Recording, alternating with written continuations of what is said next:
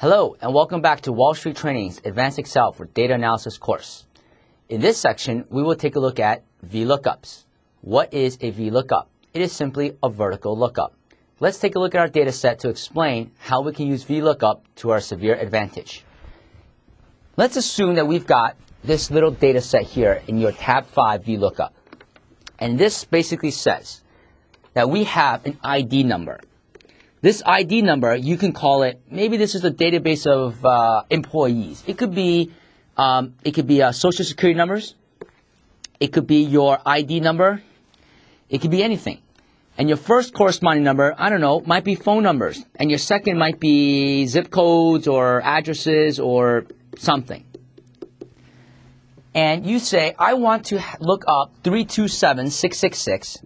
And I want to grab the first corresponding and the second corresponding number associated with it.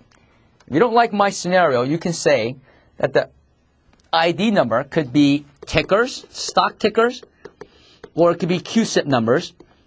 And the first corresponding number could be, I don't know, percent return, percent change. And the second corresponding number might be the price or the volume, etc. We will actually look at that scenario in our price lookup tab in this same section. So how would you do this manually?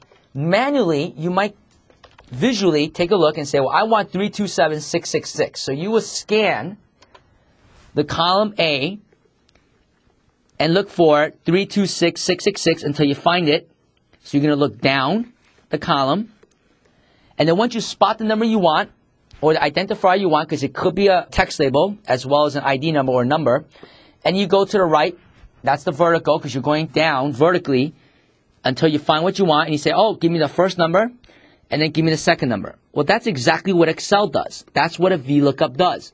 VLOOKUP says, take the number you want to look up, that number, 327666, again, go down vertically, and then give me the columns, first and second number.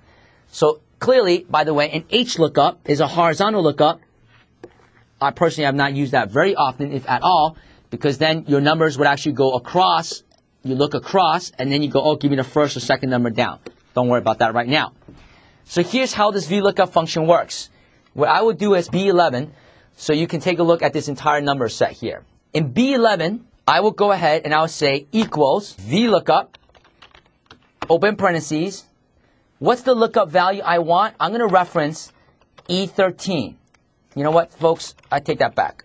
Let me do it down here. It doesn't really matter where you put it. I just wanted you to be able to see the screen pretty good. So E16, it doesn't really matter, E15, I'm going to pick a random cell. I'm going to say equals VLOOKUP. What's the lookup value? E13.